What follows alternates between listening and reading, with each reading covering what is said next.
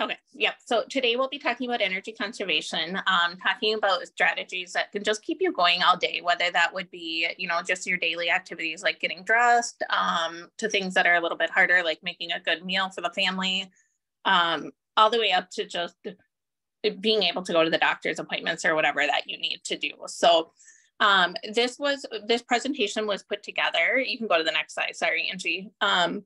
Put together by from the Minnesota team. Just so personally, I am from the Minnesota team. I'm Angie's counterpart, as she said, in Minnesota, North Dakota, South Dakota. So I help support our care services team over here.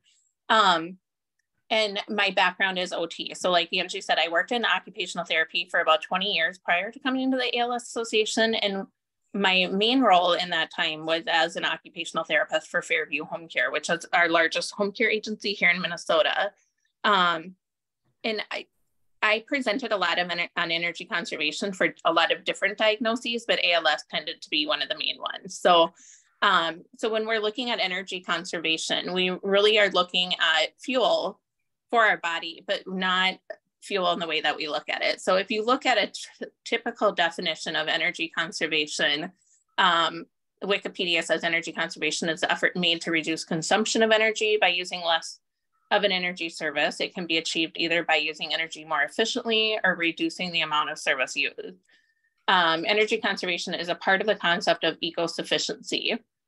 Oxford Dictionary is very similar, a little bit more subtle, the prevention of wasteful use of energy, especially in order to ensure its continuing availability. So if we're thinking about energy, what were you thinking of when it came to ways that you conserve your energy? So I think a lot of those points, even knowing they're related more to sustainable energy, we're looking at things that as related to our body. So we want to look at ways to reduce the consumption of energy that we use throughout the day. We want to be able to use our energy more efficiently so that we can do the things that we want to do. We want to reduce the amount of service used. So we want to, again, you'll always hear that phrase, work smarter, not harder.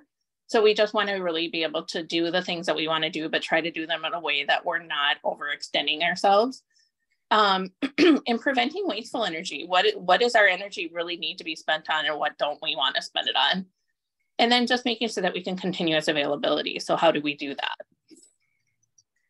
And what does that mean for you if you want to, yeah, so just kind of reflecting on that quick, were you right, like about what energy conservation is and how it related to you? I don't know, a lot of you probably have had some sort of fatigue, whether related to ALS or just generally life in general. So I want you to, if you can, Angie, switch to the next slide about what does this mean for you? So, oh, sorry, I kind of went over those. I didn't realize that it was an automated slide. So what does it mean for you? So do you have enough energy right now? If you think about your day-to-day activities right now, do you feel like you have enough energy where you get to the end of the day and you feel like, yeah, I can sit and read a book, or I can sit and enjoy a show with my family? Or are you getting to the end of the day and feeling like you could fall asleep at the dinner table? Those are the types of things that you really need to watch out for, and really start to judge what is enough activity, what too much activity, and what's just right. So. All right, and I will have you switch to the next screen.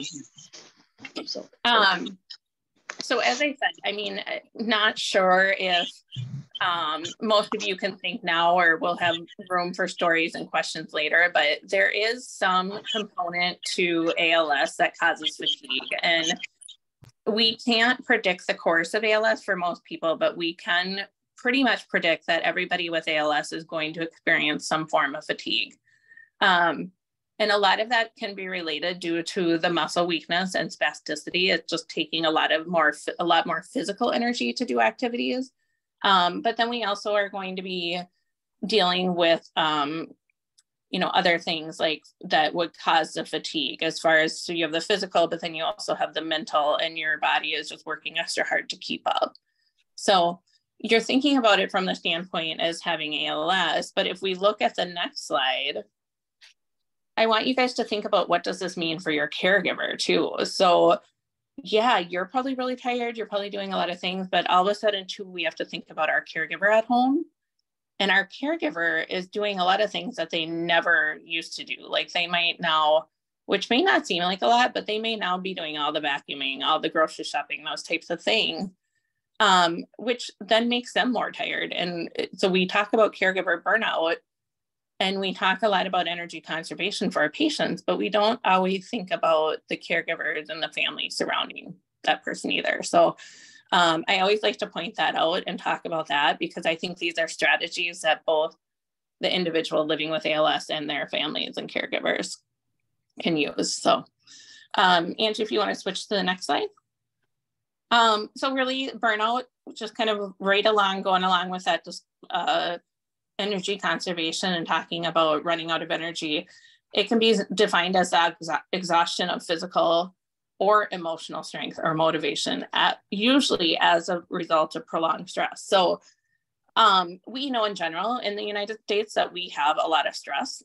We are in a society that pushes a lot to get things done, not only timely, but good, it's got to be perfect, all those things. There's a lot of stress. And then to add a diagnosis of ALS on top of it, just kind of compounds that stress and can cause a lot of fatigue that way too. So go ahead and switch to the next slide, Angie.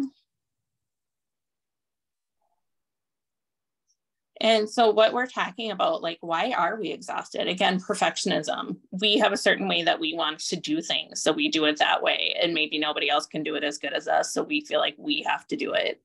Never-ending tasks. There's always something to do on the to-do list, right? Work overload might be that, right now you're feeling, if you're still working, you're feeling the effects of still working and trying to manage your doctor's appointment, trying to manage all these other things that you're supposed to be doing to keep things moving at home. And then just thinking about, all the extra things that your spouse or your caregiver may be dealing with too. They may be still continuing to work full time. They may be now doing extra chores at home that they didn't have to do before. Things are changing. So in multiple roles. So roles are shifting constantly, causing exhaustion among the family. Self-sacrifice.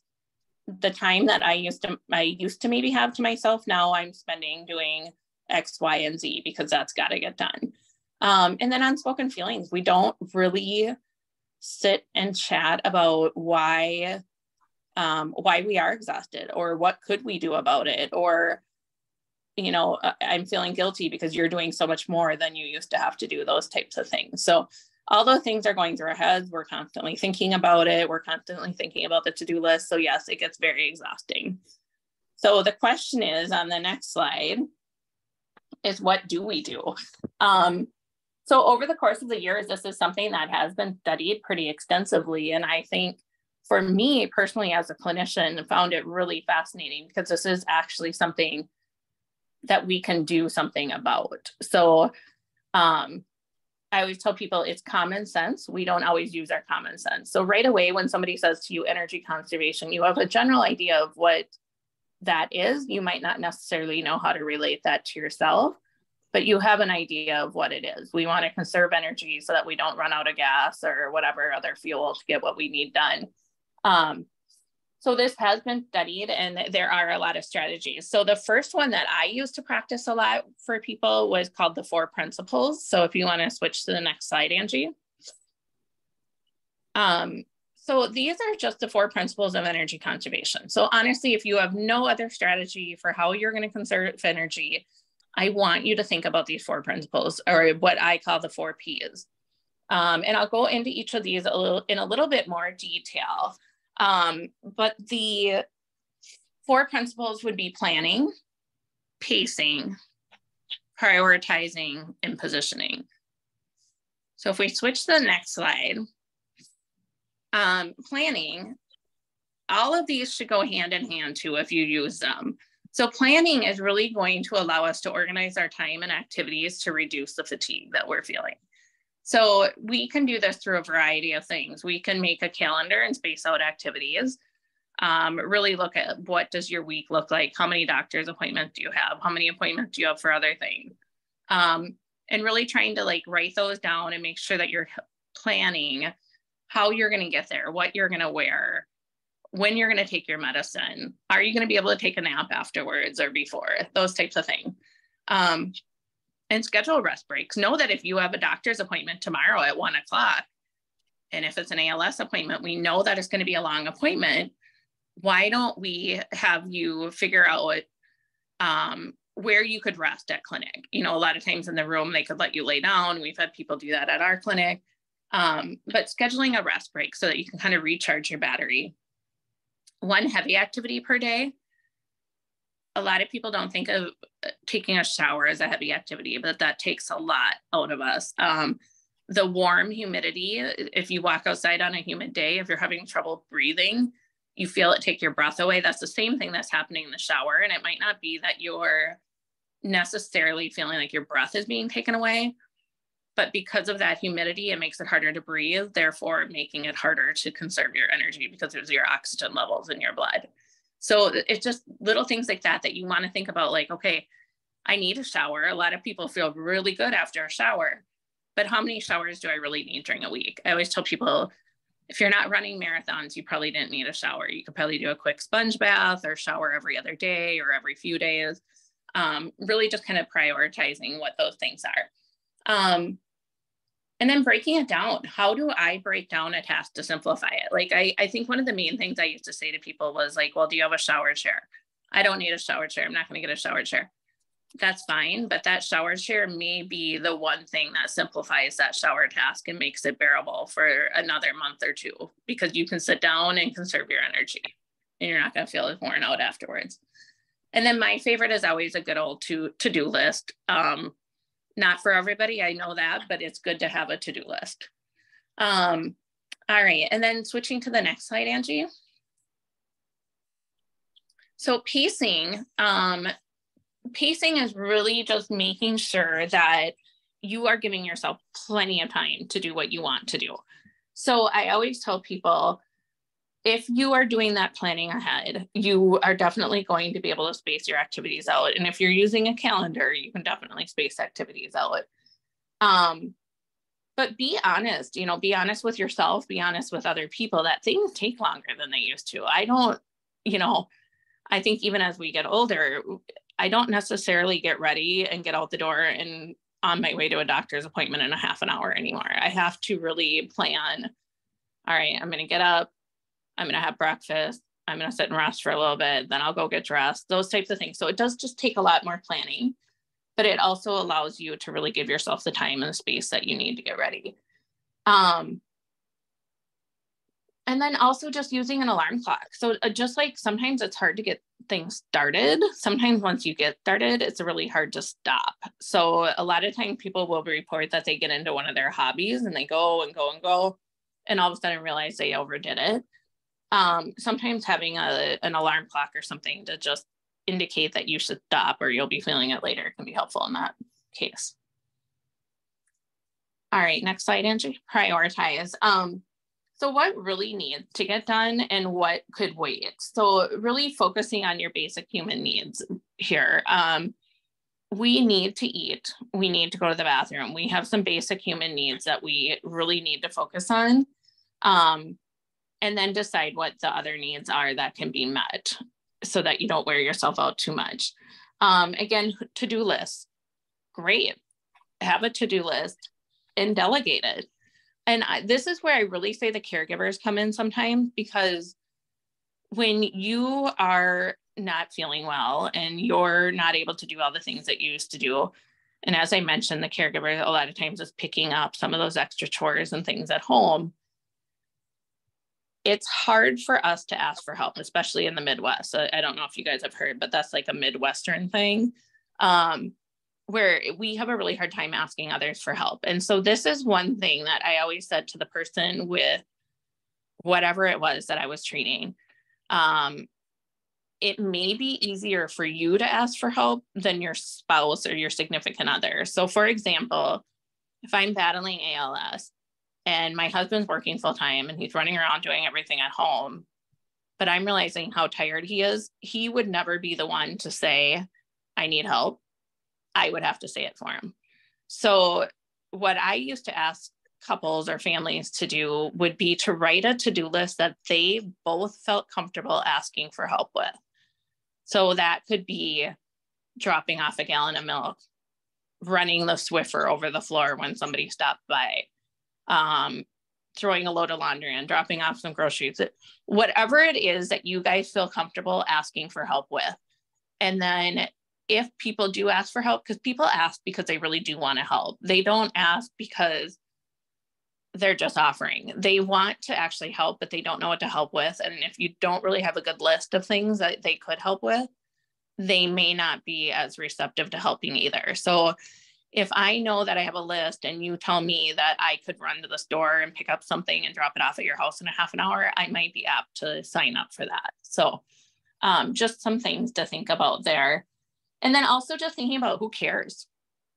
If it's not something that you're going to remember, whether you scrub the floor on your hands and knees or with a mop, I don't think anybody else cares either. So you sometimes just have to kind of talk some sense into yourself too. I had a lot of people that really required that they scrub the floors on their hands and knees. And that was their reasoning, and they did it as long as they could, but they eventually, you know, we would just talk about who cares. If it gets done and it's clean, who cares how it's done? So, all right, next one, positioning. So this one is a little bit more basic. You want to look at yourself and your surroundings. So if you are not positioned properly in your chair or in your bed, you are going to have more difficulties getting comfortable, breathing. All those things can reduce your energy. So you want to make sure that you are positioned optimally. And that can be working with your therapist at clinic or, you know, any home care therapist about ideas about how to position in your chair or in your bed.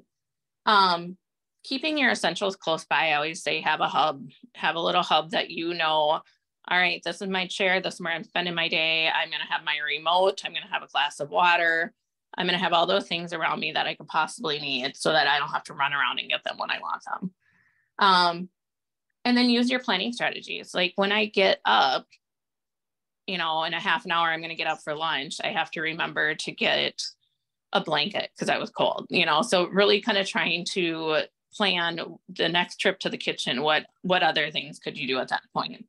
And then avoiding multiple trips up and down the stairs. So I would always, my husband kills me. It just kills him actually that I live in a 2-story home and I will keep stuff on the top of the stairs to bring down when I come down, and I'll keep stuff on the bottom of the stairs to bring up when I go up. But that is my OT in me.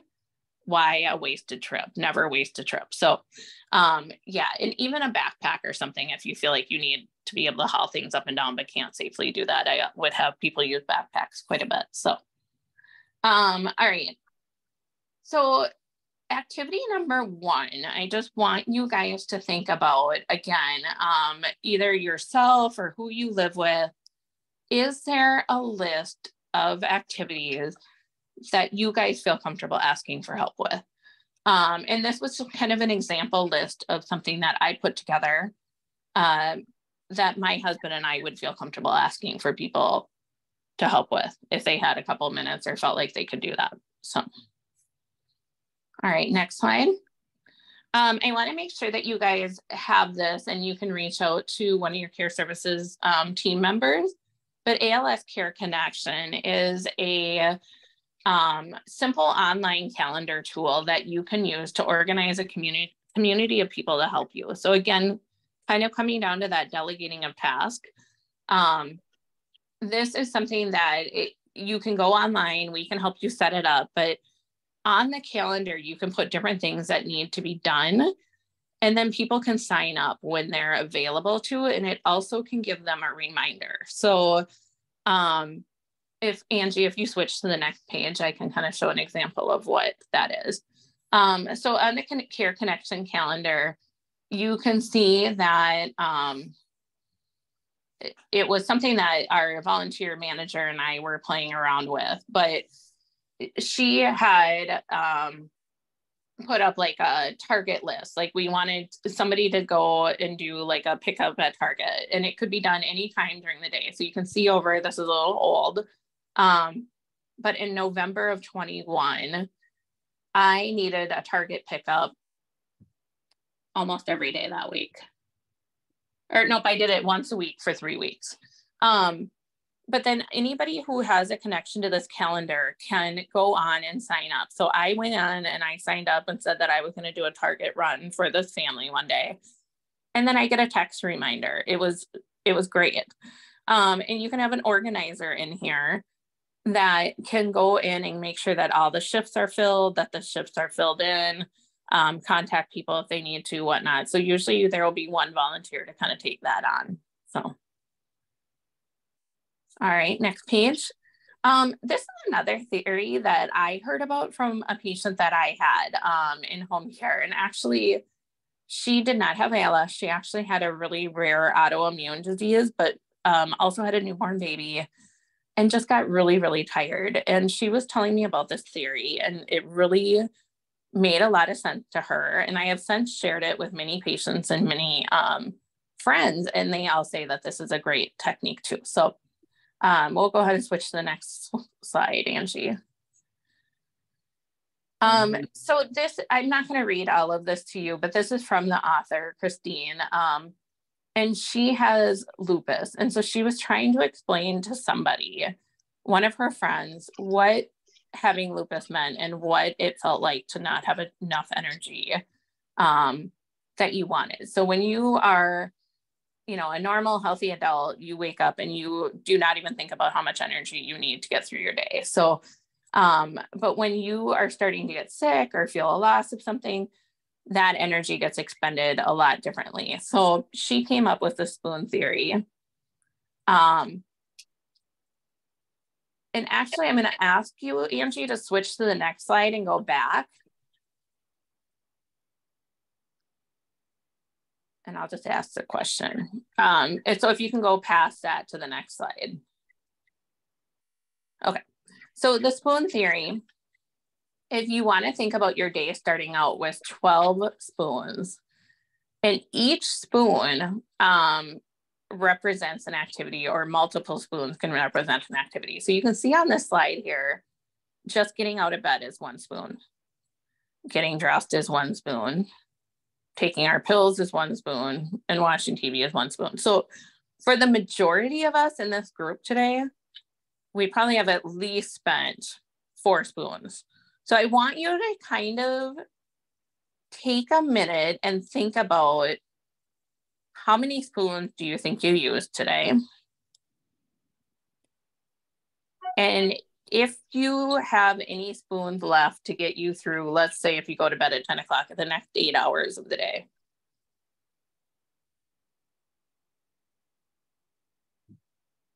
And Angie, I know we're recording, so do we want to have people share at the end, do you think? Yeah, we can share at the end when we go around. Okay, perfect. I think we should do that. So I think this is kind of a very eye-opening activity. Yeah, at the end, we can bring this slide up after we stop recording and then ask again. Perfect. Okay. Okay, so that's one theory. So now we have the 4 principles, we have the spoon theory, and then now there's just the activity scale. You know, a lot of people are like, I'm not going to sit and count spoons all day. That just seems really silly. So one other thing you can do is just rate everything on a scale of 1 to 3. So you would just, you know, kind of say like, this activity requires, it's easy for me to do. I can do that. That would be a 1. I can do it a couple hours. That would be a 2.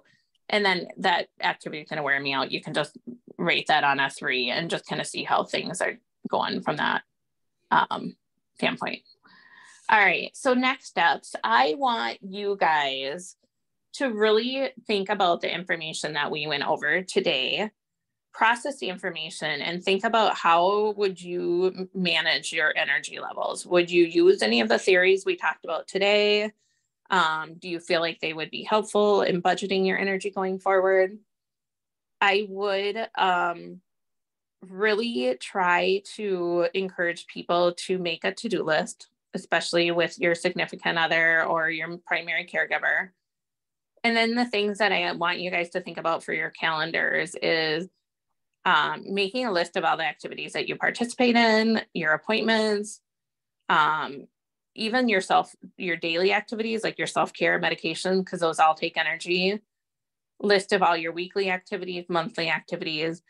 And I want you, your biggest challenge is I want you to make sure that you are including fun things, because we all need to do a little bit of fun.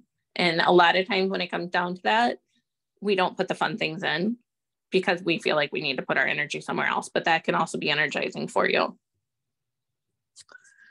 All right, next steps. And then also I want you guys to consider the Care Connections calendar, and just really taking all those steps that you did previously to talk about how you're gonna like balance your calendar out for the week.